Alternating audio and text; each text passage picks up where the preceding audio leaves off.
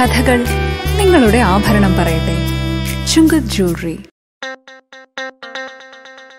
No doubt about it. I am not bothered. They should try to get inspired to make something new. യഥാർത്ഥ പേര് S Narayana സ്വാമി.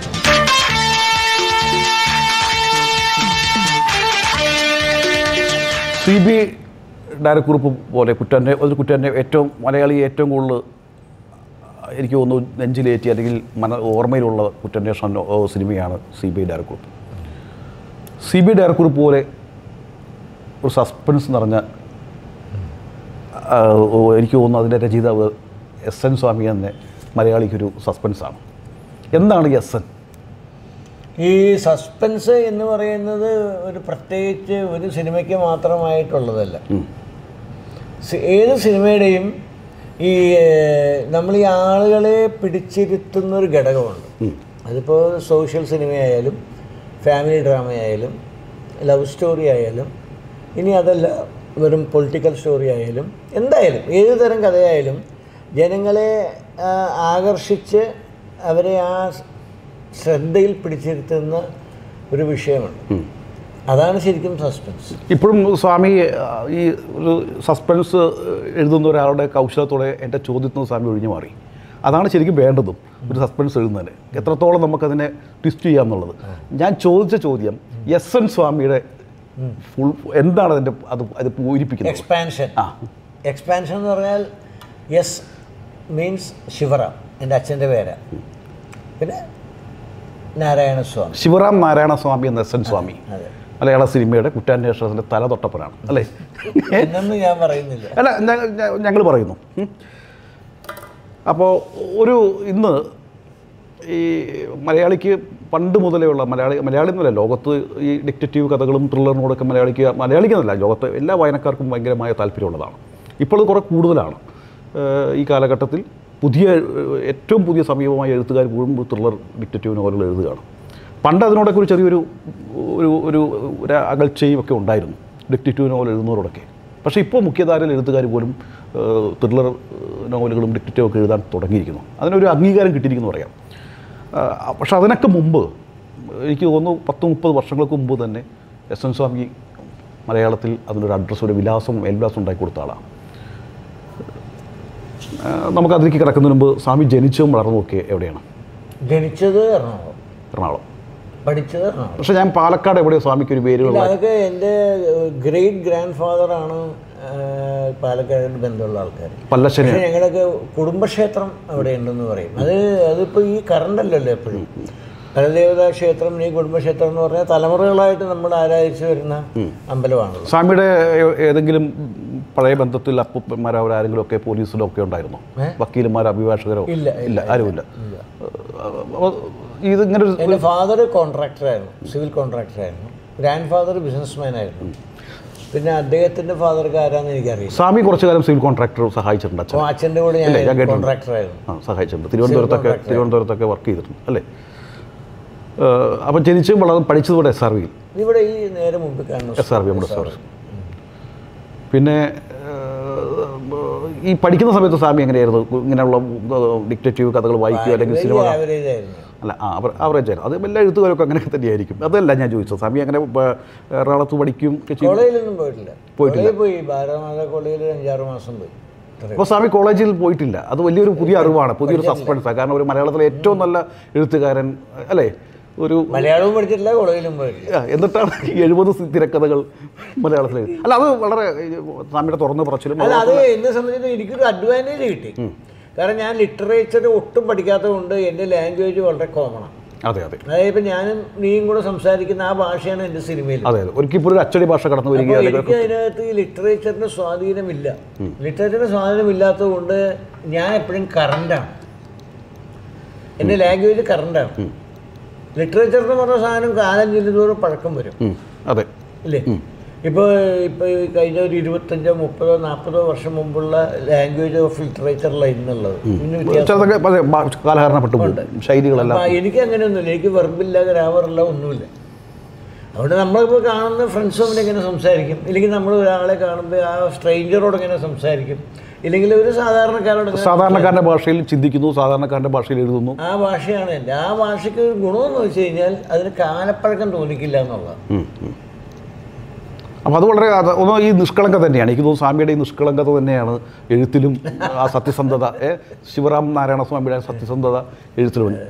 സ്വാമി ഇനി നമുക്ക് അറിയേണ്ടത് സ്വാമിയുടെ ഒരു ഞാൻ നേരത്തെ പറഞ്ഞ ഭാര്യയൊക്കെ സാധാരണ നിലയിലായിരുന്നു എന്നുള്ളത്. എങ്കിൽ പോലും ഒന്ന് തുറന്ന് പറഞ്ഞാൽ സ്വാമിയുടെ ഒരു പ്രത്യേകിച്ച് ഒരു ബ്രാഹ്മണനാണ്, എറണാകുളത്തമ്പലമായിട്ട് ചേർന്ന് പോകുന്ന ഒരാളാണ്, വളരെ ഭക്തിസാന്ദ്രമായൊരു കുടുംബാന്തരീക്ഷത്തിലാണ് സ്വാമി ജീവിച്ചൊക്കെ. ഈ സ്വാമി ആദ്യം എഴുതിയൊന്നും കുറ്റാന്വേഷണ കഥകളും അല്ല താനും. എനിക്കറിയാവുന്ന സ്വാമി എഴുതിയ എല്ലാം കുടുംബ കഥകളും ഒക്കെ തന്നെയാണ് അല്ലേ എഴുതുന്നത്. അതുകൊണ്ട് അതും വലിയ വിജയങ്ങളാണ്. മലയാളത്തിലെ അല്ലേ ഒരു 7-8 സിനിമകൾ വലിയ വിജയങ്ങളാണ്.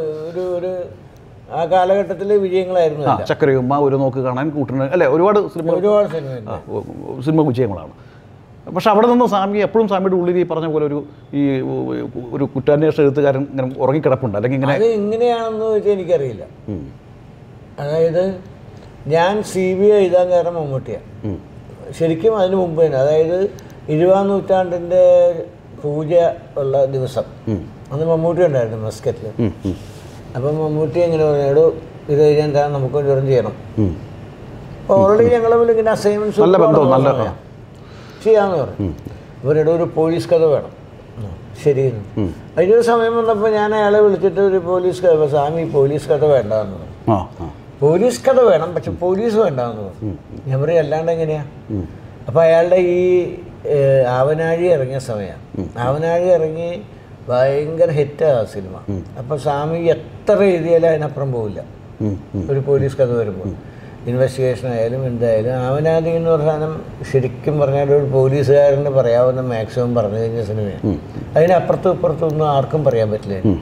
സ്വാമി വേറെ മാറ്റി ഒന്ന് ശ്രമിക്കുക. ശരി എന്ന് പറഞ്ഞിട്ട് ഞാൻ നോക്കാമെന്നും പറഞ്ഞു. ഞാനിങ്ങനെ ഒരു കൊലപാതകവും ബേസ് ചെയ്തിട്ടൊരു കഥ, CBI ഇങ്ങനെ ആ സമയത്ത് ഈ കോളക്കുളം കേസും അതിനു മുമ്പ് വേറൊരു SIയുടെ ഒരു സോമൻ കേസ് കണ്ണൂർ ആ കേസും ഇങ്ങനെ സജീവമായ, അങ്ങനെയാണ് ഈ CBI എന്നുള്ള പേര് ജനങ്ങൾ അറിയുന്നത് തന്നെ അങ്ങനെയാണ് അധികം. ഈ പാനൂർ കേസും ഈ കോളക്കുളം കേസുമാണ് CBIയെ കുറിച്ച് ജനങ്ങളുടെ മനസ്സിൽ അങ്ങനത്തെ സംഭവം ഉണ്ടോ എന്നുള്ളത് കാര്യമായിട്ട് മനസ്സിലാവും. അപ്പം ഞാനിങ്ങനെ പറഞ്ഞാൽ CBI വെച്ച് ചെയ്യാമെന്ന് അയാൾ തന്നെ സജസ്റ്റ് ചെയ്തു കേട്ടോ എന്നോട്. CBI വെച്ചൊന്ന് ആലോചിക്കുന്നു പറഞ്ഞു. അങ്ങനെ ആലോചിച്ച് ഞാൻ കഥയൊക്കെ ഉണ്ടാക്കി. ഞാൻ എനിക്കൊരാഴ്ച സമയം വേണമെന്ന് പറഞ്ഞു.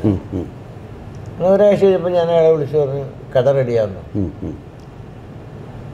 അപ്പോൾ അങ്ങനെ ശരി എന്നാൽ താൻ എഴുതിക്കോ എന്ന് ഞാൻ പറഞ്ഞു. ഞാൻ എഴുതാൻ തുടങ്ങി. ഒരു ദിവസം ഞാൻ ട്രിവാൻഡ്രമിലോ ക്ലബിൽ വെച്ച് എഴുതിക്കൊണ്ടിരിക്കുകയാണ്. ഇപ്പോൾ ഒരു ദിവസം ഉച്ചയ്ക്ക് ഇതുപോലെ അയാൾ ഏതോ ഷൂട്ടിങ്ങിലാണ് സമയത്ത് അവിടെ ബ്രേക്ക് ടൈമിൽ എന്നെ കാണാൻ വന്നു. ഇത് പറഞ്ഞു അയാൾ ഭയങ്കര ത്രില്ലാട്ടോ ആ സമയത്ത്. ഈ അയാളെ സംബന്ധിച്ച് എന്നെക്കാളും ത്രില്ല് അയാൾക്കായിരുന്നു ആ സിനിമയെക്കുറിച്ചും ആ കഥാപാത്രത്തെക്കുറിച്ചൊക്കെ. അപ്പം അയാളിങ്ങനെ ഒരു സീനെടുത്ത് വായിച്ചു. ഇതെന്തോടോ മുസ്ലിം എന്ന് ചോദിച്ചു. മുസ്ലിം ആയിരുന്നു അതിലെ ഹീറോ. സേതുരാമയ്യർ അല്ല, സേതുരാമയ്യറിന് മുമ്പ് ആലി ഇമ്രാൻ എന്ന് പറഞ്ഞ അതാണ് പിന്നീട് 3-ാം മുറയിലെ. അപ്പം ഇങ്ങനെ മുസ്ലിം വേണ്ടോ എന്ന് പറഞ്ഞു. അവിടെ എന്താ കുഴപ്പം, നന്നായിരിക്കില്ലേ? മുസ്ലിം വിശ്വസിക്കില്ല ആൾക്കാരെന്നാണ്. അപ്പം അയാൾ പറഞ്ഞു പിന്നെ നമുക്ക് ഒരു പട്ടരക്കാരനോ. പട്ടരക്ക പോലീസ് ഏക്കും. അയാൾ ഭയങ്കര കോൺഫിഡൻ്റ് ആയിട്ട് പറഞ്ഞു ഏക്കും. എന്നിട്ട് അയാൾ ആ സീൻ വായിച്ചു. എന്നിട്ട് അയാൾ എൻ്റെ മുമ്പിൽ അഭിനയിച്ച് കാണിക്കുക ആ സീൻ. അത് ശരിക്കും ആ പടത്തിലെ ഹീറോ എങ്ങനെ ചെയ്യണോ അത് കറക്റ്റായിട്ട് എന്നെ അഭിനയിച്ച് കാണിക്കുക. കയ്യൊക്കെ പുറകെ കിട്ടി. ഞാൻ അത് കണ്ടപ്പോൾ ഞാൻ തീരുമാനിച്ചു ഇനി ഇതിനകത്ത് മാറ്റമില്ല. അതായത് നമുക്ക് ചില ഇൻഡ്യൂഷൻ കിട്ടില്ലേ, ഇതിനകത്ത് അപ്പുറം ഇപ്പുറം ഒരിക്കലും മാറാൻ പോകുന്നില്ല. ഞാനങ്ങ് ഉറപ്പിച്ചു. ഞാനും മമ്മൂട്ടി ഉറപ്പിച്ചു ഇതാണ് സേതുരാമയ്യരാണ്. സേതുരാമയ്യർ എന്നുള്ള പേരൊക്കെ പിന്നീട് ക്യാരക്ടർ ബ്രാഹ്മണാണ്. അതുപോലെ ഇതും. അപ്പം ഇത് മധുവിനും മനുസാറിനൊക്കെ ഇഷ്ടപ്പെടണ്ടേ, പ്രൊഡ്യൂസർക്കും. അവർ പറഞ്ഞപ്പോൾ ഒരിക്കലും പട്ടന്മാർ ശരിയാവില്ല. പോലീസായിട്ടും മൻസാറിൻ്റെ ആ കമേഴ്ഷ്യൽ ഔട്ട്ലുക്കിൽ അതായത് 4 ഇടി ഇന്റർവെല്ലിന് മുമ്പ്, 2 ഇടി ഇന്റർവെല്ലിന് ശേഷം ഒരു ഇന്റർവെൽ, അങ്ങനെയാണ് അവർ സിനിമയെ കാണുന്നത്. അവർ സിനിമ അങ്ങനെ ഒരു വ്യാഖ്യാനിക്കുള്ളൂ. അപ്പം അങ്ങനെയൊക്കെ പറയുന്ന ആളുടെ പോയിട്ട് ഞാനിത് എന്ത് പറഞ്ഞാലും കേൾക്കത്തില്ല. അപ്പം അത് പറഞ്ഞു, സ്വാമി എനിക്ക് ഭയങ്കര പേടിയാണ് ഈ പോലീസ് എന്നൊക്കെ പറഞ്ഞു. നമ്മൾ 20-ാം നൂറ്റാണ്ടെല്ലാം കഴിഞ്ഞ് ഇതുപോലെ ചെയ്യുമ്പോൾ ഒരു സാധനം ഞാൻ പറയുക, എനിക്കിപ്പോൾ വേറെ പ്രൊഡ്യൂസേഴ്സ് ഇഷ്ടം പോലെയുണ്ട്, ഞാൻ അവർക്ക് വേണ്ടി ചെയ്യാം, നിങ്ങൾക്ക് പറ്റിയൊരു കഥ നമുക്ക് പിന്നീട് ഉണ്ടാക്കാം, അത് സമ്മതിക്കും.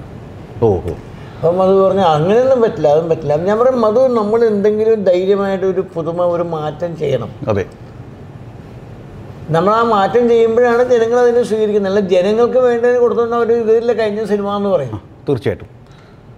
അപ്പം അങ്ങനെ മധുവിനെ എനിക്ക് കൺവിൻസ് ചെയ്യാൻ പറ്റി. അപ്പോഴും മനസ്സാറിന് ഒരു പിന്നെ അത് ഈ ഒരു നൊസ്റ്റാൾജിയ കിടക്കല്ലേ, 20-ാം നൂറ്റാണ്ട് സൂപ്പർ ഹിറ്റ് കിടക്കുന്ന കാരണം നമ്മളെ എങ്ങനെ ഉപേക്ഷിക്കാൻ ധൈര്യമില്ലായിരുന്നു, വേണ്ടെന്ന് പറയാനുള്ള ധൈര്യമില്ലായിരുന്നു. ശരി ചെയ്യാമെന്ന് പറഞ്ഞു. അങ്ങനെ തുടങ്ങിയതാണ്. അല്ല, അവരുടെ പേടി ഞാൻ കുറ്റം പറയില്ല, കാരണം അവരുടെ എല്ലാവരുടെ അനുഭവമാണ്. അപ്പം അയാളുടെ അനുഭവം വെച്ച് അദ്ദേഹം പറഞ്ഞു, മധുവിൻ്റെ അനുഭവം വെച്ച്. മധുവിന് ഈ മണിസാർ അങ്ങനെ പറഞ്ഞുകൊണ്ടാണ് മധു കൂടുതൽ പേടിച്ചത്. ഇല്ലെങ്കിൽ മധു അങ്ങനെ പേടിക്കത്തില്ല.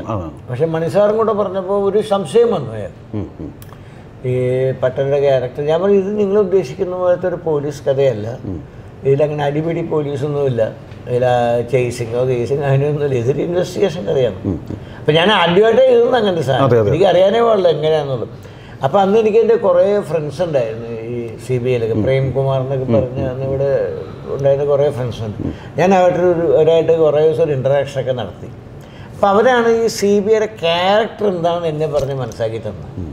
ശരിക്കും പറഞ്ഞാൽ പോലീസ് അവരും തമ്മിൽ വലിയ വ്യത്യാസമൊന്നുമില്ല, പക്ഷെ അവരുടെ ആ ഇൻവെസ്റ്റിഗേറ്റീവ് അപ്രോച്ചും ആ ഇൻ്റലിജൻസിനൊക്കെ കുറച്ച് വ്യത്യാസമുണ്ട്. അങ്ങനെയാണ് ആ ഡെമ്മി ടെസ്റ്റൊക്കെ വന്നത്. അതിൻ്റെ അവർ പോളക്കളത്തിൽ ട്രൈ ചെയ്തതാണ്. അങ്ങനെയാണ് അത് നമ്മൾ അഡോപ്റ്റ് ചെയ്തത് ഇതിനകത്തേക്ക്. അപ്പോൾ പിന്നൊരു പ്രശ്നമായി. അപ്പോൾ പോളക്കുളം കേസ് നടന്നുകൊണ്ടിരിക്കുക, കഴിഞ്ഞിട്ടില്ല, വിധിയൊന്നും വന്നിട്ടില്ല. അപ്പോൾ ആരോ പറഞ്ഞു ഇങ്ങനെ അവസാനം ഇത് കേസ് ഈ സിനിമ ഇതാണെങ്കിൽ അവർ കൊണ്ട് കഥയല്ലല്ലോ അല്ല, എന്നാലും ഈ CBI എന്നൊക്കെ പറയുമ്പോഴേക്കും ഡെമ്മി താഴേക്ക് ഇടുന്നു, മറ്റേതിടുന്നു, മറ്റേ ക്യാരക്ടർ താഴേക്ക് വീഴുന്നു എന്നൊക്കെ പറയുമ്പോഴേക്കും ഒരു ജഡ്ജിക്കൊരു ഇൻഫ്ലുവൻസ് തോന്നും എന്നൊക്കെ അവർ പറയും. അപ്പം അങ്ങനെയാണ്. അപ്പം അങ്ങനെ ഞാൻ നമ്മുടെ 1-2 ഫ്രണ്ട്സ് ഉണ്ടായിരുന്നു ആ വക്കീലന്മാരുടെ കൂട്ടത്തിൽ. അങ്ങനെ അവരായിട്ടൊക്കെ ഒരു മീറ്റിംഗ് വിളിച്ചു കൊടുക്കും. കുഞ്ഞരാമേനോൻ, Sukumaran Nair, Ramapilla, Thomas V Jacob തുടങ്ങിയ ഈ പോളക്കുളം കേസ് പ്രതിഭാഗം വാദിക്കുന്ന 5-6 വക്കീലന്മാർ BTHൽ ഞാൻ അവരുടെ കംപ്ലീറ്റ് കഥ പറഞ്ഞു. കേട്ടിട്ടുള്ള കാര്യമാണ്. നമ്മുടെ CBIയുടെ ഗ്രൂപ്പിലെ കഥ പറഞ്ഞ് കേൾപ്പിച്ചു. അപ്പോൾ കുഞ്ഞരാമേനോൻ പറഞ്ഞു, ഒരു പ്രശ്നം താൻ ധൈര്യമായിട്ട് ചെയ്യണമെന്ന്. അതായത് ഏറ്റവും പ്രഗത്ഭനായ ക്രിമിനൽ വക്കീലാണ് കേരളത്തിലെ നമ്പർ 1 കുഞ്ഞരാമേനായിരുന്നു. അപ്പം അയാളങ്ങനെ ധൈര്യം ഞാൻ ഇതിനെ പേടിക്കണതിന്. തീർച്ചയായിട്ടും. അപ്പം അവർ പറഞ്ഞ ഇതൊന്നും ഞങ്ങളാരും തൻ്റെ പടത്തെ നിർത്താനൊന്നും ശ്രമിക്കില്ല, അല്ലെങ്കിൽ റിലീസ് ചെയ്യാൻ തടസ്സം ഉണ്ടാക്കില്ല, നിങ്ങൾ ധൈര്യമായിട്ട് ചെയ്തതെന്ന്. സ്വാമി എൻ്റെ ഇടയ്ക്ക് ചോദിച്ചു, CBIയിൽ ഏറ്റവും പ്രസക്തമാക്കുന്നൊരു എൻ്റെ ഒരു ഇതേ തൊട്ട് മുമ്പ് വന്ന CBIക്ക് തൊട്ട് മുമ്പ് വന്ന യവനിക എന്ന് പറയുന്ന ജോർജ് സാറിൻ്റെ സിനിമ, ഒരു തരത്തിലുള്ള സാമ്യവും, രണ്ടും കുറ്റാന്വേഷണമാണ്, പക്ഷെ ഒരു തരത്തിലുള്ള സാമ്യവും CBIക്ക് യവനികയായിട്ടില്ല. അപ്പോൾ സ്വാമി എന്തായാലും അത് ബോധപൂർവ്വം ശ്രദ്ധിച്ചിട്ടുണ്ടോ? ഒരു സീൻ പോലും അതിൻ്റെ സാമ്യമുള്ളതില്ല, ക്യാരക്ടർ ഇല്ല. അത് എങ്ങനെയാണ് സാധിച്ചത്? കാരണം അത് നമ്മളെ സംബന്ധിച്ചിട്ട് നമ്മളുടെ അപ്രോച്ച് ടോട്ടലി ഡിഫറെൻ്റ് ആയിരുന്നു. അത് വന്നിട്ട് അത് വിത്തിൻ്റെ ഒരു സ്ക്വയറിനകത്ത് നടക്കുന്ന ഒരു കഥയാണ്, ഒരു ഡ്രാമ ട്രൂപ്പും ഡ്രാമയായിട്ട് ബന്ധപ്പെട്ടൊരു കഥയായതുകൊണ്ട്. അതെ അതെ. ഇപ്പം എന്നെ സംബന്ധിച്ചിട്ട് എനിക്ക് കുറേ കൂടെ വലിയൊരു ക്യാൻവാസാണ് കിട്ടിയത്. ഇപ്പം ഇതിനാദ്യം പോലീസ് അന്വേഷിച്ചു, ആ പോലീസ് അന്വേഷണത്തിൽ നിന്ന് അവരെ മാറ്റി, പിന്നീട് വീണ്ടും ഇവരെ ഇത് ക്രൈം ഏൽപ്പിച്ചു, അതിൽ നിന്നും മാറ്റി, പിന്നീട് സംശയം വന്നപ്പോഴാണ് ഇങ്ങോട്ട് പോകുന്നത്, CBIയിലേക്ക് കോടതിയിലേക്ക് പോകുന്നു. കോടതിയിൽ നിന്ന് ഉത്തരവ് വന്നു, ഇവർ CBI അന്വേഷിക്കട്ടെ എന്നും പറഞ്ഞു. അപ്പം എനിക്ക് അത്ര വലിയ ക്യാൻവാസ് കിട്ടി, മനസ്സിലായി. മറ്റേ യവനിയിൽ ആ പ്രശ്നമൊന്നും ഉണ്ടായില്ല, ഡയറക്റ്റായിട്ട് പോലീസ് തന്നെയാണ് അന്വേഷിച്ച് തീർക്കുന്നത്. അല്ല, ഒരു ചോദ്യം കൂടി സ്വാമി ഇത് പറഞ്ഞു വന്നപ്പോഴാണ്, എപ്പോഴെങ്കിലും ഇപ്പോൾ അതിൻ്റെ ഇത്രയും തുടർച്ചയായ സ്വാമി എഴുതിക്കൊണ്ടിരിക്കുകയാണ്, ഇത്രയും വർഷമായിട്ടും CBIനെ അടുത്ത് എഴുതാൻ പോകുന്നത്. എപ്പോഴെങ്കിലും സ്വാമിക്ക് തോന്നിയിട്ടുണ്ടോ ഇപ്പം വളരെ അടുക്കും ചുറ്റിയോട് കൂടുതൽ അന്വേഷണ രീതിയാണ് CBIയിലുള്ളത്, CBI നടത്തുന്നത്, എപ്പോഴെങ്കിലും സ്വാമിക്ക് തോന്നിയിട്ടുണ്ടോ ആദ്യം അന്വേഷിച്ച കേരള പോലീസ് അങ്ങനെ കേരള പോലീസിനെ പറ്റിയൊരു പാളിച്ചതിലുണ്ട്? ക്രൈംബ്രാഞ്ച് കുറേ കൂടി ശരിയായിട്ടാണ് അത് അന്വേഷിച്ച് ശരിയായ ദിശയിലാണ് പോയത്. പിന്നെ അത് ഒരു സ്ഥലത്ത് സ്വാധീനം കൊണ്ട് ക്രൈംബ്രാഞ്ച് അവസാനിപ്പിക്കുന്നു. പിന്നെ അത് CBI കോടതി മുഖാൻ പറ്റും. കേരള പോലീസിന് കേസ് അന്വേഷിച്ച എല്ലാം കേരള പോലീസ് തന്നെയാണ്. ഇപ്പോൾ ക്രൈംബ്രാഞ്ച് ആയാലും കേരള പോലീസാണ്, CBI കേരള പോലീസാണ്. ഞാൻ ചോദിച്ചത് സമ്മതിച്ചു. പക്ഷേ ഞാൻ ചോദിച്ചത് സ്വാമി നന്നായി രാഷ്ട്രീയം നിരീക്ഷിക്കുന്ന ആളാണ്, ദിവസവും പത്രം വായിക്കുന്ന ആളാണ്, 10-30 വർഷമായിട്ട് സ്വാമി അറിയാം. ദിവസവും സ്വാമി നമ്മൾ തമ്മിൽ പലപ്പോഴും കാര്യങ്ങൾ സംസാരിക്കാറുള്ളതാണ്. കേരള പോലീസിന് ഇങ്ങനെ ഒരു കേസ് തെളിയിക്കാൻ കഴിയില്ല. കേരള പോലീസ് ലോക്കൽ പോലീസ് ഇല്ലെങ്കിൽ അതാത് സ്ഥലങ്ങളിലെ പോലീസിന് ഒരു ലോ ആൻഡ് ഓർഡർ പോലീസിനൊക്കെ വരുന്ന ഒരു ബാധ്യത എന്ന് പറഞ്ഞാൽ ലോക്കൽ പൊളിറ്റീഷ്യനെ ചിലപ്പോൾ അനുസരിക്കേണ്ടി വരും. കാരണം അവരുടേതായിട്ടുള്ള ഒരു അത് ഈ പൊളിറ്റിക്കൽ സിസ്റ്റത്തിൻ്റെ കുഴപ്പം, അല്ലാണ്ട് പോലീസുകാരുടെ കുഴപ്പമൊന്നുമില്ല. അപ്പോൾ അവർ അനുസരിക്കേണ്ടി വരുമ്പോൾ പലപ്പോഴും വിട്ടുവീഴ്ചകൾ സംഭവിക്കുമോ എന്നൊരു ഭയം ഈ വാദിഭാഗത്തിനുണ്ടാവും. ഇല്ലെങ്കിൽ ഈ പറയണ പോലെ ജനങ്ങൾക്കുണ്ടാവും, നാട്ടുകാർക്കുണ്ടാവും. അപ്പോൾ ക്രൈംബ്രാഞ്ച് എന്ന് പറഞ്ഞാൽ അവർ ജനങ്ങളായിട്ട് അധികം മിങ്കിൾ ചെയ്യുന്നൊരു ഡിപ്പാർട്ട്മെൻ്റ് അല്ല, കുറച്ചും കൂടെ രഹസ്യമായിട്ട് ജോലി ചെയ്യുന്ന ആൾക്കാരാണ് ക്രൈംബ്രാഞ്ച്. അപ്പോൾ അവരാകുമ്പോൾ കുറേ കൂടെ വ്യത്യാസം ഉണ്ടാവും. അതാണ് ക്രൈംബ്രാഞ്ചിൻ്റെ ഒരു അഡ്വാൻറ്റേജ്. പിന്നെ അവർക്ക് മറ്റു ജോലികളൊന്നുമില്ല. അതായത് ഈ ഏൽപ്പിച്ച കേസ് അന്വേഷിക്കുക എന്നല്ലാതെ ഡേ ടു ഡേ വർക്ക് ജോലികളൊന്നുമില്ല. അപ്പോൾ അവർക്ക് ലോ ആൻഡ് ഓർഡർ നോക്കാൻ പോകണം, ട്രാഫിക് നോക്കാൻ പോകണം, നാട്ടിലെ പ്രശ്നങ്ങൾ നോക്കാൻ പോകണം, അങ്ങനെയൊന്നും ഒന്നുമില്ല. അപ്പോൾ അവർക്ക് അവരെ ഏൽപ്പിച്ച ജോലി തുടങ്ങാൻ തീർക്കാമെന്ന് മാത്രമേ. അപ്പോൾ അവരുടെ കോൺസെൻട്രേഷൻ കൂടുതലായിരിക്കും, അവർക്കുള്ള ശ്രദ്ധ കൂടും, അവർക്ക് അതിനുള്ള ഫ്രീഡം കൂടും. അപ്പോൾ അവർ ബെറ്ററായിട്ട് വിഷനായിട്ട് വർക്ക് ചെയ്യാൻ പറ്റും. CBI അതിനേക്കാളും ബെറ്ററായിട്ട് വർക്ക് ചെയ്യാൻ പറ്റും. ബിക്കോസ് ഓഫ് ഈ പ്രശ്നം പോലും അല്ല, ഞാനത് കൗതുകം ചോദിച്ചു നോക്കാം. ഒരു കുറ്റാന്വേഷണ കഥ അല്ലെങ്കിൽ അതിൻ്റെ തിരക്കഥ എഴുതുമ്പോൾ ആദ്യം കുറ്റമാണല്ലോ നമ്മൾ എഴുതുന്നത്. അവിടെ നിന്നാണ് പിന്നെയുള്ള കുറ്റാന്വേഷണമൊക്കെ തുടങ്ങുന്നത് തന്നെ. ഒരു കുറ്റം മനസ്സുകൊണ്ട് ആദ്യം നമ്മൾ ചെയ്യേണ്ടി വരും. ഒരു കുറ്റം നമ്മൾ കണ്ടെത്തണമല്ലോ. അങ്ങനെ ആ സാമ്യം ആ എഴുത്തിൻ്റെ രീതി എങ്ങനെയാണ്? അത് ഓരോ കഥയും ഓരോ ടൈപ്പാട്ടോ. ഇപ്പോൾ എല്ലാത്തിനും നമ്മൾ കുറ്റം ആദ്യം കണ്ടുപിടിച്ചിട്ട് പിന്നെ അത് തെളിയിക്കുന്ന ഒരു കഥയായിട്ട് വരണം നിർബന്ധമില്ല. ഇപ്പോൾ സേതുരാമയ്യർ CBI എന്നും പറഞ്ഞൊരു കഥ ഞാൻ എഴുതാൻ കാരണം ഡിറ്റക്റ്റീവ് എന്നും പറഞ്ഞൊരു ഇംഗ്ലീഷ് ബുക്ക് ഞാനിങ്ങനെ ആക്സിഡൻ്റലായിട്ട് ഇങ്ങനെ കാണാനിടയായി. അപ്പം അതിൻ്റെ ബാക്ക് പേജ് ഇങ്ങനെ എടുത്ത് നോക്കും, ബാക്ക് പേജ്. അപ്പം അതിനകത്ത് ഒരു കണ്ടൻറ്റ് എഴുതുമല്ലോ, ഒരു ചെറിയ ഒരു 4 ലൈനിൽ. അപ്പം അതിനകത്ത് ഞാൻ വായിച്ച് out of 13 1 is not committed by me. Of course, I am going to chair. This is not going to save me. But I want to say what is the truth. അത്രയാൾ പറഞ്ഞിട്ടുള്ളൂ. അതായത് 13 കൊലപാതകമാണ് ഇയാളുടെ തലയിൽ. പക്ഷെ ഒരെണ്ണം അയാൾ ചെയ്തതല്ല. പക്ഷെ വന്നപ്പോൾ 13 ഇയാളുടെ തലയിലായി. അപ്പം ഇപ്പം ആ 12 ആയാലും 11 ആയാലും ഇയാൾക്ക് കിട്ടാൻ പോണ മരണശിക്ഷയെന്ന് ഇയാൾക്ക് രക്ഷപ്പെടാൻ പറ്റില്ല. പക്ഷെ ആ ചെയ്ത ആള് ഇങ്ങനെ ഒരു കുറ്റവാളി പുറത്തുണ്ട്. അപ്പം അത് പോലീസിനെ അറിയിച്ചാണ് അയാൾ. അതിൽ നിന്നാണ് എനിക്ക് ഇൻസ്പിറേഷൻ കിട്ടിയത് ആ കഥ എഴുതാൻ, സേതുരാമയ്യർ എഴുതാൻ. പക്ഷേ ആ സംഭവം വളരെ കോയിൻസിഡൻ്റലായിട്ട് ഇവിടെ ആലുവയിൽ നടന്ന സംഭവം ഒരു റിസംബൻസ് ഫീൽ ചെയ്തു. അഫ്കോഴ്സ് അത് നമ്മൾ ബോധപൂർവ്വം ചെയ്തത് തന്നെയാണ്. അപ്പം അതിൽ ഈ കൊലപാതകം എന്നുള്ളൊരു കോമൺ ഫാക്ടർ എന്നല്ല, അതിൻ്റെ ഡീറ്റെയിൽ ഒന്നും ഉണ്ടായിരുന്നില്ല. പക്ഷേ നമുക്ക് ഇഷ്ടപ്പെട്ട എലിമെൻ്റ് അതായിരുന്നു. ഔട്ട് ഓഫ് 13 ഒരെണ്ണം ഞാൻ ചെയ്തതല്ല, ഒരു കുറ്റവാളി പുറത്തുണ്ട്. അപ്പം അതുകൊണ്ട് എനിക്ക് യാതൊരു ബെനിഫിറ്റും കിട്ടാൻ പോകുന്നില്ല. എനിക്ക് ആരെയും പ്രത്യേകിച്ച് പ്ലീസ് ചെയ്യാനോ ഇല്ലെങ്കിൽ ഞാൻ എന്നെ സേവ് ചെയ്യാനോ പറയുന്നതല്ല. മരണത്തിൻ്റെ മുമ്പിൽ നിൽക്കുന്നൊരു കുറ്റവാളിയുടെ സത്യമാണത് അയാൾ. അതെ, ഏതാ? അല്ല, മരണശിക്ഷ അനുഭവിക്കാൻ പോകുന്ന ഒരാളുടെ അയാൾ കള്ളം പറയില്ല. കള്ളം പറയേണ്ട കാര്യമില്ല, കാരണം അയാൾക്കൊന്നും നേടാനില്ല കള്ളം പറഞ്ഞിട്ട്. നമുക്ക് ഇപ്പം അതാണ് നമ്മുടെ കലാഭവൻ മണി സേതുരാമയ്യറിൽ ചെയ്തത്. ഈ CBIക്ക് മുമ്പ് ഒരുപക്ഷെ CBIയോടെ തന്നെ എല്ലാവരും ശ്രദ്ധിക്കുകയും ഇപ്പോഴും ചർച്ച ചെയ്യപ്പെടുന്ന സിനിമയാണ് 20-ാം നൂറ്റാണ്ട്.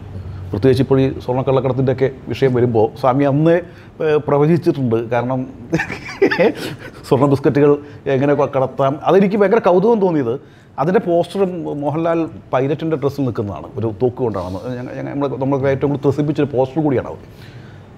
ഗായത്രി അശോകൻ്റെ വളരെ ഇന്നും അത് ഓർമ്മയിൽ നിൽക്കുന്നു. ഈ എയർപോർട്ടും സ്വർണ്ണവും ഒക്കെ ഇന്നും 30 വർഷങ്ങൾക്ക് ശേഷം ഇപ്പോഴും സ്വാമി പ്രവചനം പോലെ അത് എഴുതി വെച്ചിരിക്കുകയാണ്.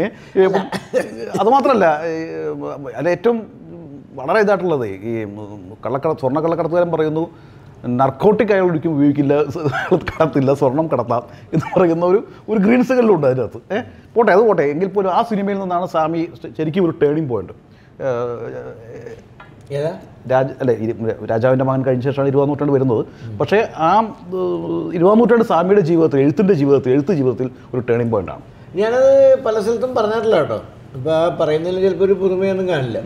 അല്ല, എല്ലാം പുതുമയാണ്. സ്വാമി കള്ളക്കടത്തുകാരെ കുറിച്ചിട്ടൊന്നും അറിയില്ലായിരുന്നു പണ്ട്.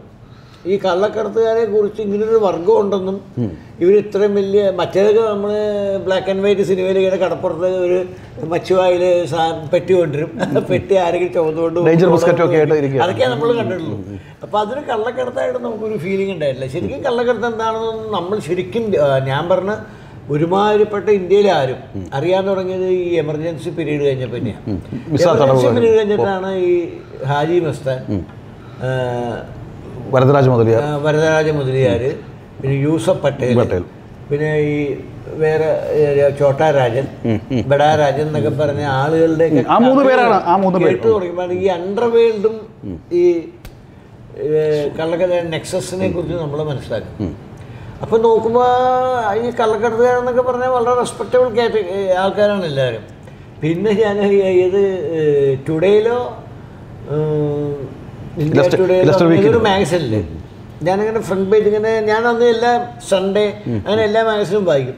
അതിനകത്ത് ഇങ്ങനെ നോക്കുമ്പോൾ ഫ്രണ്ട് പേജ് ഈ ഹാജി മസ്താൻ ഇങ്ങനെ വലിയ ഷർവാണിയൊക്കെ ഇട്ട് ഇങ്ങനെ നിൽക്കണു, ഇങ്ങനെ വലിയ ഷോളൊക്കെ ഇട്ട്.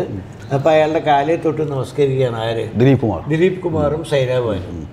അപ്പോൾ എൻ്റെ ജീവിതത്തിൽ ഞാൻ അവർക്ക് കൊടുക്കുന്ന ബഹുമാനം കുറച്ചൊന്നുമല്ല. എനിക്ക് ദിലീപ് കുമാറും സൈരാബാനും അവർ പോയിട്ട് കള്ളക്കടത്തുകാരൻ്റെ കാലയെ തൊടുക എന്നൊക്കെ പറഞ്ഞപ്പോൾ എനിക്കത് ഭയങ്കര ഷോക്കായിപ്പോയി. ഞാനത് വായിച്ചപ്പോൾ അയാളുടെ ഏതോ ബർത്ത്ഡേക്കോ എന്തെങ്കിലും പോയതാണ്. അപ്പോഴാണ് എനിക്ക് മനസ്സിലായി കള്ളക്കടത്തുകാർക്ക് ഒരു രാജാവിൻ്റെ സ്ഥാനം ഉണ്ടെന്ന്. അധോലോക രാജാവ് എന്ന് പറഞ്ഞാൽ രാജാവാണോ അവർ? ദേ കൺട്രോൾ പൊളിറ്റിക്സ്, ദേ കൺട്രോൾ എവരിതിങ്, അവരെല്ലാം കൺട്രോൾ ചെയ്യണം. അതുവരെ എനിക്കറിയില്ലായിരുന്നു ആ സംഭവം. അത് ഞാൻ ആ സിനിമയിൽ പറയുന്നുണ്ട് കേട്ടോ. ആ സിനിമയിലും പറയുന്നുണ്ട് ആ സംഭവം. അപ്പൊ ഇങ്ങനത്തെ ചില സംഭവങ്ങളൊക്കെയാണ് നമ്മളെ വല്ലാതെ മോട്ടിവേറ്റ് ചെയ്യുന്നത്. അല്ല, ഞാൻ കേട്ടിട്ടുണ്ട്, നമുക്കറിയുന്ന കാലം കൂടിയാണല്ലോ, ഡെന്നിസ് ജോസഫാണ് സ്വാമിയോട് അത് എഴുതാനുള്ള എല്ലാ ധൈര്യവും തരുന്നത് അല്ലേ?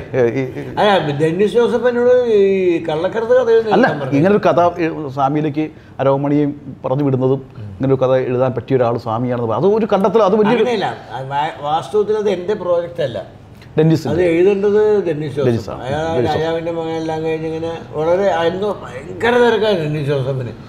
ആ സമയത്താണ് മധു ഇങ്ങനെ ഒരു പ്രോജക്റ്റും കൊണ്ട് അയാളുടെയൊക്കെ നേരത്തെ സംസാരിച്ച് അയാൾ എഴുതി കൊടുക്കാമെന്നൊക്കെ പറഞ്ഞ് അഡ്വാൻസൊക്കെ നടന്ന കാര്യമല്ല. പക്ഷെ ആ സമയത്ത് ഈ മോഹൻലാൽ പെട്ടെന്ന് വിളിച്ച് ഏതൊരു ഡേറ്റ് ഗ്യാപ്പ് വന്നപ്പോൾ ഇങ്ങനെ ഡേറ്റ് തരാം എന്ന് പറഞ്ഞപ്പോൾ ഡെന്നിസിന് എഴുതാൻ പറ്റില്ല. കാരണം അയാൾ ഓൾറെഡി എഴുതിക്കൊണ്ടിരിക്കുന്ന പ്രോജക്റ്റ് തീരില്ല. അപ്പം അങ്ങനെ എന്നെ വിളിക്കുന്നുണ്ട് ഡെന്നിസ്. അപ്പം എന്നോട് ഇതൊന്നും പറയും, ഇത് പറഞ്ഞാൽ ഞാൻ പോവില്ല. അപ്പം ഞാൻ നുണ പറഞ്ഞു, എനിക്ക് സുഖമില്ല, എന്നെ ഹോസ്പിറ്റലിൽ എന്നും പറഞ്ഞ് എന്നെ കള്ളം പറഞ്ഞ് വിളിച്ചു. അപ്പം ഞാൻ അയാൾ താമസിച്ച് ശിവരാമേന്ദ്ര അവിടെ ചെന്നപ്പോൾ ഇയാൾക്ക് ഒരു കുഴപ്പമില്ല, പോകുമ്പോൾ അവിടെ മധുരിപ്പുണ്ട്. ഞാൻ വെച്ചത് എന്താണ് ഇവരെന്ത് പറ്റിയിടാന്ന് ചോദിച്ചു. സ്വാമി എന്നെ ചീത്ത പറയുന്നത്, എനിക്കൊരു റിക്വസ്റ്റ് ഉണ്ട് എന്നാന്ന് പറഞ്ഞു. മധുവിനൊരു ഡേറ്റ് ഉണ്ടല്ലോ അല്ല, ഞാനത് എഴുതി കൊടുക്കാൻ ഏറ്റതാണ്. പക്ഷെ എൻ്റെ ഇപ്പോഴത്തെ ഒരു തിരക്കിൽ നടക്കില്ല, ഞാൻ ഏറ്റ സമയത്തിന് കൊടുക്കാൻ പറ്റില്ല. ആ ഡേറ്റ് മിസ്സായാൽ പിന്നെ ഒരു ഡേറ്റ് ഇനി ലാലിൽ എപ്പോൾ കിട്ടുമെന്ന് പറയാൻ പറ്റില്ല. അങ്ങനെ മധുവിനെ ഒന്ന് സേവ് ചെയ്യണം, മധുവിന് വേണ്ടിയാണ് ഞാൻ സ്വാമിയെ വരുത്തിച്ചത് പറഞ്ഞു. അപ്പോൾ പുള്ളി എന്നോട് പറഞ്ഞു ഇങ്ങനെ ഈ പൊളിറ്റിക്സ് അന്നത്തെ ഏതോ കോൺഗ്രസ് പാർട്ടിയുടെ ഒരു ഇന്ത്യയുടെ കളിയെക്കുറിച്ച് എന്തോ എനിക്കതൊന്നും മനസ്സിലായി പോലുമില്ല. എനിക്കന്ന് പൊളിറ്റിക്സിൽ അങ്ങനെ താല്പര്യമൊന്നുമില്ല. ഞാൻ പറഞ്ഞു എനിക്കിങ്ങനെ കുറച്ച് സമയം വേണം, ഇങ്ങനെ സാധനം എഴുതാൻ പറ്റുമെന്ന് ഞാൻ പ്രിപ്പയർഡ് ആവണ്ടേ. അങ്ങനെ ഇരിക്കുമ്പോഴാണ് ഞാൻ പറഞ്ഞത് ഈ മാഗസിൻ കണ്ടു, ഈ ഇംഗ്ലീഷ് മാഗസിൻ സൈരാബാനും ദിലീപ് കുമാറും കൂടെ അലി മസ്താൻ്റെ കാലിൽ തൊഴുന്ന ആ സാധനം കണ്ടപ്പോഴാണ് എനിക്കൊരു മോട്ടിവേഷൻ കിട്ടിയത് എഴുതാൻ. അങ്ങനെ ഉണ്ടായതാണ് ഇത് വന്നത്. ഇതിനിടയ്ക്ക് ഒന്നുകൂടി ചോദിച്ചോളൂ സ്വാമി, ഈ ഒരു കാലത്ത് ഇപ്പം തോപ്പിൽ ബാസി എസ് എൽ പുരത്തിന് ശേഷം മലയാള സിനിമയിൽ ഏറ്റവും തിരക്കുള്ള തിരക്കഥാകൃത്തുകൾ John ball, Kaloor Dennis, S N സ്വാമി, ഡെന്നീസ് ടോസ്, 4 പേരും ഈ എറണാകുളം കൊച്ചിയിലുള്ളവരാണ്. 4 പേരും. ഒരു കൊച്ചിൻ സ്കൂൾ എന്ന് വേണമെങ്കിൽ പറയാം. അത് ഞാൻ ഏറ്റവും പിന്നെ വരുന്നതാണ്, പോട്ടെ, അത് ഞാൻ പറയുന്നില്ല. ഈ 4 പേരും ഉള്ളൊരു സൗഹൃദം ഒന്ന് പറയാം സാർ. നിങ്ങൾ 4 പേരും ഞാൻ കണ്ടിട്ടുള്ളതാണ്. 4 പേരും ഈ പറഞ്ഞ പോലെ ഒരു ഏറ്റവും തൻ്റെ ഒരു ടേണിംഗ് പോയിൻ്റ് ആവുന്ന സിനിമയെ സ്വാമി വിളിച്ച് ഏൽപ്പിക്കുക. സ്വാമി എഴുതുമെന്നുള്ള ഉറപ്പ് അപ്പോൾ ഡെന്നീസിലുണ്ടല്ലോ. ഇങ്ങനെ ഒരു സിനിമ, ഒരു ആക്ഷൻ പടം എഴുതുമെന്നുള്ളത് ഒരു എഴുത്തുകാരൻ മനസ്സിലാവുന്ന കാര്യമാണ്. സ്വാമി അതുവരെ എഴുതിയിട്ടില്ല, അങ്ങനെ ഒരു സിനിമ എഴുതിയിട്ടില്ല. അപ്പോൾ സ്വാമിയുടെ സത്യത്തിൽ അത് തിരിച്ചറിയുകയാണ് ഡെന്നീസ് നന്നായിട്ട് അറിയാവുന്നതുകൊണ്ടാണ്. അതൊക്കെ ഇന്നത്തെ തലമുറയ്ക്ക് ഭയങ്കര അത്ഭുതമാണ്, അങ്ങനെ ഒരു ഏൽപ്പിച്ച് തരിക എന്ന് പറയുന്നത്. മറ്റൊന്ന്, നിങ്ങൾ 4 പേരും സൗഹൃദം കണ്ട ആളാണ് ഞാൻ. നിങ്ങൾ 4 പേരും പരസ്പരം അന്ന് സെൽഫോണൊന്നുമില്ല, പലപ്പോൾ ഫോണിൽ കൂടി വിളിക്കുകയും മണിക്കൂറുകൾ സംസാരിക്കുകയും ആ കാലം ഒന്ന് ഓർമ്മിക്കാവോ സ്വാമിക്ക്? ആ 4 പേര് അതിനൊരു വേദി ഉണ്ടായിരുന്നു. വേദി പറഞ്ഞാൽ കിത്തോൻ്റെ ഓഫീസ്. അതെ, കിത്തോൻ്റെ ഓഫീസ് എന്ന് പറയുമ്പോൾ വൈകുന്നേരം ഡെന്നിസ് വരും. ഡെന്നിസ് അന്ന് ആനന്ദ പ്രസിലാണ് വർക്ക് ചെയ്യണം. അവിടുന്ന് ഡെന്നിസ് വരും. ജോൺ പോൾ തൊട്ടപ്പുറത്ത് കാനറ ബാങ്കിലാണ് വർക്ക് ചെയ്യണം. ജോൺ അവിടെ വരും, ഞാൻ ഇവിടുന്ന് പോകും. ഞാൻ പോകും. പിന്നെ ഇതേപോലെ ചില സമയത്ത് ഡെന്നിസ് ജോസഫ് വരും. അപ്പോൾ ഇല്ലെങ്കിൽ അപ്പുറത്ത് ലിബർട്ടി ഹോട്ടലിൽ ഗായത്രി അശോകൻ, അവിടെ അതിൻ്റെ മേലിലാണ് അശോകൻ, ഗായത്രി അശോകൻ. അപ്പോൾ അങ്ങനെ ഒരു നല്ലൊരു കൂട്ടുകെട്ടായിരുന്നു അത്. ഞങ്ങൾക്ക് അങ്ങനത്തെ ഒരു ഈഗോ കോംപ്ലക്സ് ഒന്നും ആ കാലത്തൊന്നും ഒരു ഫീലിംഗും ഉണ്ടായിട്ടില്ല. പരസ്പരം സിനിമകൾ ചർച്ച ചെയ്യും. നമ്മൾ എന്തെല്ലാം അങ്ങോട്ടും ഇങ്ങോട്ടും പറയും, പല ഐഡിയാസ് അങ്ങോട്ടും പറയും ഇങ്ങോട്ടും. പിന്നെ അന്ന് ഞാനും ഡെന്നിസും കൂടെ കുറേ സ്ക്രിപ്റ്റ് വർക്ക് ചെയ്തിരുന്ന സമയമാണ്. അപ്പം അത് കാരണം അങ്ങനത്തെ ഒരു പ്രോബ്ലം ഒന്നും ഉണ്ടായില്ല. നല്ല it was A very good എല്ലാവരുമായിട്ടും അല്ലേ. അതെ. ഇപ്പോൾ ചാമര എന്ന് പറഞ്ഞ സിനിമയെ പോലും സ്വാമി അതിൻ്റെ സംഘാടകനായിട്ട് ബാക്കി പിന്നിലുണ്ട്. അതൊക്കെ വളരെ അല്ലേ അതാണ്. അപ്പം അത്തരം കാഴ്ചയിൽ നിന്ന് സ്വാമി അത്തരം കൂട്ടുകെട്ടുന്ന സ്വാമി വരുന്നു. അത് കഴിഞ്ഞിട്ട് സ്വാമിയുടെ ഒരു ത്രില്ലർ ആക്ഷൻ പടങ്ങളിലേക്കുള്ള സ്വാമിയുടെ മാറ്റം അത് 20-ാം നൂറ്റാണ്ടാണ്. അതിന് മുമ്പ് വരെ അറിയാം നമ്മൾ ഫാമിലി. അല്ലാണ്ട് ഞാൻ അങ്ങനെ ഒരു ഔട്ട് ആൻഡ് ഔട്ട് ത്രില്ലർ അങ്ങനെ ഒന്നും എഴുതിയിട്ടില്ല. ഇപ്പോൾ സ്വാമി ഇപ്പോഴും പറയുന്നത് വിശ്വസിക്കുന്നത് സ്വർണ്ണം കള്ളക്കടത്ത് ന്യായീകരിക്കാവുന്നതാണ് എന്നാണോ? ന്യായീകരിക്കാമെന്ന് ഞാനില്ല. പക്ഷെ അതിപ്പോൾ ഇപ്പോഴാണ് ഈ UPA എന്ന് തുടങ്ങിയ നിയമങ്ങളും ഈ സ്വർണ്ണക്കടത്തിൻ്റെക്കാളും പ്രധാനം ആ സ്വർണ്ണക്കടത്തിൽ നിന്നുണ്ടാകുന്ന വരുമാനം എങ്ങനെ ചെലവാക്കുന്നു, അവിടെയാണ് ഈ പ്രോബ്ലമൊക്കെ വരുന്നത്. അതായത് സ്വർണ്ണക്കടത്ത് മാത്രമാണെങ്കിൽ ചിലപ്പോൾ അതൊരു നികുതി അല്ലെങ്കിൽ പിഴ ചുമത്താവുന്ന ഒരു കേസായിട്ട് മാറുന്നതാണ് എൻ്റെ അറിവ്. നമ്മുടെ റമീസിനെ പോലുള്ള ആൾക്കാർക്ക് ഇപ്പോഴും വേണമെങ്കിൽ സാഗർ അല്ലെങ്കിൽ ജാക്കി ഒരു അവരുടെ ആരാധനയായിരിക്കും അല്ലേ? അല്ല, അവർ കുട്ടിക്കാലത്ത് കണ്ട സ്ത്രീയായിരിക്കും. അല്ല, പിന്നെ ഈ ഒരു സ്വർണ്ണക്കടത്ത് എന്ന് പറഞ്ഞാൽ അതിന് മാത്രം ഒതുങ്ങില്ലോ. അതിന് പുറകെ വേറെ പല ക്രൈംസും ഉണ്ടാവും, കൊലപാതകവും വരെ ഉണ്ടാവും. ആരെങ്കിലും സാഗർ അത് പശ്ചാത്തപിക്കുന്നുണ്ട്, അത് തിരിച്ചു വരാനൊക്കെ ആഗ്രഹിക്കുന്നുണ്ട്. ഇല്ലേ, അയാൾ ഇപ്പം ആരെങ്കിലും സ്വർണം പറ്റിച്ചു ഇതിലേക്ക് തിരിച്ചു കൊടുത്തില്ല എന്ന് പറഞ്ഞാൽ ഈ പറയാം ഹംസവധം അങ്ങനെയല്ലേ? അതെ അതെ അതെ, ഇതിൻ്റെ ഫേമസ് ഹംസവധം. അപ്പോൾ ഇനി ഇതിൻ്റെ ചേർത്ത് ചോദിച്ചു നോക്കട്ടെ. ഇപ്പോൾ CBIയുടെ 5ാം 6 കിടക്കാൻ പോകുന്നു. സ്വാമി 7 എഴുതുമെന്ന് പറയുന്നുണ്ട്, എഴുതാൻ പോകുമെന്ന് പറയുന്നു. 7ാം ഭാഗവും 5ാം ഭാഗം എഴുതാൻ പോകും. 7 എഴുതട്ടെ. 20-ാം നൂറ്റാണ്ടിൻ്റെ 2ാം ഭാഗം ഉണ്ടാവുമോ? അത് എഴുതിയല്ലോ, അത് ഞാൻ സംഭവിച്ചു. ശരി, ഓക്കെ. എന്നാൽ പോലും ആയില്ല. സ്വാമി എപ്പോഴും പറഞ്ഞിട്ടാണ് ഞാൻ പറയുന്നത്. ഈ പുതിയ സമീപകാല ഈ സ്വർണ്ണക്കള ഈ ബഹളത്തിൻ്റെ 2ാം ഭാഗം പ്രതീക്ഷിക്കാവോ? നീ വേണമെങ്കിൽ ഞാൻ അതെന്താ സ്വാമിക്ക് താല്പര്യമില്ല? CBIയോട് മാത്രമേ താല്പര്യമുള്ളൂ. നമുക്ക് അതിലേക്ക് CBI എന്ന് പറഞ്ഞാൽ എനിക്ക് എൻ്റെ കയ്യിൽ ക്യാരക്ടേഴ്സ് മാത്രമേ ഉള്ളൂ, കഥയില്ല. 20-ാം നൂറ്റാണ്ടെന്ന് പറഞ്ഞാൽ കഥ വരും, അതാ പ്രശ്നം. മനസ്സിലായി. CBI എന്ന് പറഞ്ഞാൽ എനിക്ക് കുറേ സോളിഡ് ക്യാരക്ടേഴ്സ് ഉണ്ട്. ഞാൻ അവരെ വെച്ചൊരു കഥ ഉണ്ടാക്കി അവരെ ഇൻസേർട്ട് അതിനകത്ത്. ഇതങ്ങനെ ഇത് 20-ാം നൂറ്റാണ്ടെന്ന് പറഞ്ഞാൽ ഓൾറെഡി ഒരു കഥ വരും അതിനകത്ത് പറയുമ്പോൾ തന്നെ. അതാണ് പ്രശ്നം. അപ്പോൾ ഫ്രെയിമിലേക്കായി ആ ക്യാരക്ടർ മാത്രം നമുക്ക് വേറെ എവിടെയും പ്ലേസ് ചെയ്യാൻ പറ്റില്ല. അത് എഴുത്തിൻ്റെ ഒരു രസാന്തരം, ഭയങ്കര ബുദ്ധിമുട്ടുള്ള കാര്യമാണ്. ഞാൻ ആ 2ാമത്തെ എഴുതില്ല എന്ന് നിർബന്ധം പറഞ്ഞപ്പോൾ ആന്റണിയാണ് എന്നെ നിർബന്ധം എഴുതണമെന്നും പറഞ്ഞു. എന്തോ അത് നമുക്ക് അങ്ങോട്ട് അത്ര ഇഷ്ടമായിരുന്നില്ല. ചിലപ്പോൾ വേറെ ആർക്കും സഹായിക്കുമായിരിക്കും, പുതുതായിട്ടുള്ള ആളെ എഴുതി. എനിക്ക് പറ്റില്ല, ഇനി പറ്റില്ല അത്. ഇപ്പോൾ സ്വാമി ഈ അടുത്ത കാലത്ത് സ്വാമി നന്നായിട്ട് പത്രം വായിക്കും, വാർത്തകൾ വായിക്കുക, അത് ഫോളോ അപ്പ് ചെയ്യുന്ന ഒരാളാണെന്ന് എനിക്കറിയാം. ഇപ്പോൾ ഈ അടുത്ത കാലത്ത് സ്വാമിയെ സ്പർശിച്ച ഏതെങ്കിലും ക്രൈംസ് ഉണ്ടോ? ഏതെങ്കിലും ഈ പറഞ്ഞ പോലെ നമ്മളെ ഏതെങ്കിലും ഒരു കുറ്റം കൃത്യം സ്വാമിക്ക് എഴുതണം അല്ലെങ്കിൽ സ്വാമിക്ക് അതിനെക്കുറിച്ച് പറയാനുണ്ടെന്ന് തോന്നിയ? ഇല്ല, അത് ട്രേഡ് സീക്രട്ടാണ്, വേണ്ട. കാരണം ഞാനും എഴുത്തുകാരനാണ്. ആയിട്ടുള്ള ഒന്നും തോന്നിയിട്ടില്ല. ഇപ്പം നീ ഉദ്ദേശിക്കുന്ന എനിക്ക് മനസ്സിലായി. ഈ കള്ളക്കടത്തോ ഈ വക സ്വപ്ന സുരേഷിൻ്റെ കഥയോ ഇല്ലെങ്കിൽ അങ്ങനത്തെ അല്ല, ഞാൻ അങ്ങനെ ഇല്ല എനിക്കൊരു ഇൻസ്പിറേഷൻ ഇല്ല എല്ലാം. അപ്പോൾ സ്വാമി തുറന്ന പുസ്തകം അല്ലെങ്കിൽ ഒരു ക്ലീൻ സ്ലേറ്റ് എന്നാണ് തുടങ്ങുന്നത്. എനിക്ക് കിട്ടണമെങ്കിൽ എനിക്ക് അതിനകത്ത് എന്നെ വളരെ വ്യക്തമായിട്ട് അട്രാക്ട് ചെയ്തൊരു വിഷയം കിട്ടണം. ചിലപ്പോൾ നമ്മൾ 1000 പേജ് എഴുതും, പക്ഷേ 1000 പേജിൽ എന്നെ അട്രാക്ട് ചെയ്യുന്ന ഒരു വാക്കായിരിക്കും. ആ ഒരു വാക്ക് കിട്ടാത്ത കാലത്തോടെ ഈ 1000 പേജ് എനിക്ക് അതിനർത്ഥമില്ല. വലിയ അത്ഭുതത്തോടെ ഇപ്പോഴും CBI ഒന്നാം ഭാഗം നമ്മൾ കാണുമ്പോഴേ ഇന്നത്തെ അന്വേഷണ ഉദ്യോഗസ്ഥന്മാർ സ്വീകരിക്കുന്ന ഈ മൊബൈൽ അല്ലെങ്കിൽ അതിൻ്റെ ടവർ ലൊക്കേഷൻ അങ്ങനെയുള്ള സാങ്കേതികമായ ഒരു സപ്പോർട്ടും സേതുരാമയ്ക്ക് ഇല്ല. പഴയ കാര്യത്തിലുള്ള ടെലിഫോൺ അല്ലെങ്കിൽ അങ്ങനെ ഒരു അന്വേഷണം വളരെ അടുക്കും ചുറ്റോടുകൂടി പോകുന്നത് നമ്മളിപ്പോഴും ഇന്ന് ഇരുന്ന് കാണുമ്പോഴും വളരെ കൗതുകമാണത്. കാരണം വളരെ ചെറിയ ഇതിൽ നിന്നുള്ള ഇൻഫർമേഷൻസും അല്ലെങ്കിൽ ചെറിയ അറിവുകളിൽ നിന്നാണ് അദ്ദേഹം മുമ്പോട്ട് പോകുന്നത്. സാധാ ഈ കഥയിൽ ഈ ഇൻവെസ്റ്റിഗേഷൻ കഥയിലെ ഒരു പ്രത്യേകത എന്താണെന്നറിയാമോ? നമ്മൾ ഇൻ്റലക്ച്വലാണ് അല്ലെങ്കിൽ ബുദ്ധിപരമായിട്ടാണ് അല്ലെങ്കിൽ ബ്രെയിനി വർക്കാണെന്നൊക്കെ പറയുമ്പോൾ ഗുണം എന്താണെന്ന് വെച്ച് കഴിഞ്ഞാൽ ബാക്കി എല്ലാ കഥകളും ആക്ഷൻ ആയാലും ത്രില്ലർ ആയാലും ഫാമിലി ആയാലും ഇതൊക്കെ എമോഷൻ്റെ കഥകളാണ്, ഹൃദയത്തിൻ്റെ അല്ലെങ്കിൽ ഹാർട്ടിൻ്റെ കഥകളാണ്. ബുദ്ധിയുടെ കഥകൾ വളരെ കുറവാണ്.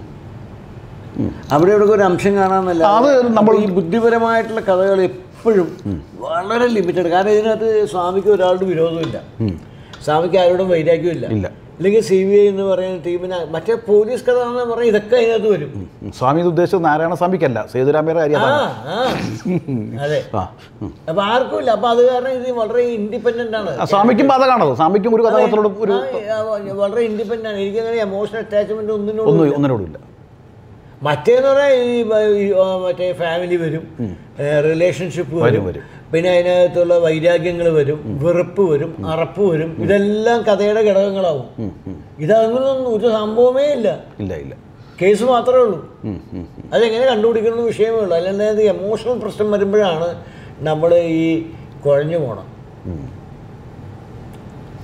ഈ ഹൃദയത്തിൻ്റെ കഥ പറയാൻ, മനസ്സിൻ്റെ കഥ പറയാണ്ടിരിക്കുന്ന നല്ലത് എപ്പോഴും. അതൊരു അല്ല, അത് ഏത് കാലത്തും കേട്ടോ അതൊരു ബാധ്യതയായിട്ട് പറയുകയാണ്. അത് ബാധ്യതയാണ് നമുക്ക്, അല്ലേ? ഒരു വലിയ ഒരു ബാധ്യതയാണത്. ഈ മനസ്സിന്റെ കഥ പറയാൻ വലിയ പാടാണ്. കാരണം വെച്ചാൽ മനസ്സെന്ന് പറയുമ്പോഴേക്കും നമ്മൾ കേട്ട് സാധനങ്ങൾ വരും ഒരുപാട്. നമുക്ക് യാതൊരു ഫ്രീഡം കിട്ടില്ല. ഇപ്പൊ കരയാൻ അല്ല, അതുകൊണ്ടാണ് സേതുരാമയുടെ ഭാര്യയും കുട്ടികളൊക്കെ അത് അദൃശ്യമായിട്ട് നിർത്തിയിരിക്കുന്നത്. അദൃശ്യമായിട്ടല്ല, അവരെ ആവശ്യം വരില്ല, എന്നാലും അവിടെ ഇവിടെ ഉണ്ടെന്നൊക്കെ കൊടുക്കണമെന്ന് മാത്രം. അതിന് അങ്ങനെ തന്നെ ആയിരിക്കും മുമ്പോട്ട് പോകുന്നത്, അല്ലേ? അങ്ങനെ ആയിരിക്കണം. ഇപ്പം ഇതിനകത്ത് അങ്ങനെ ഒന്നും ഉണ്ടോയെന്ന് എനിക്കറിയില്ല.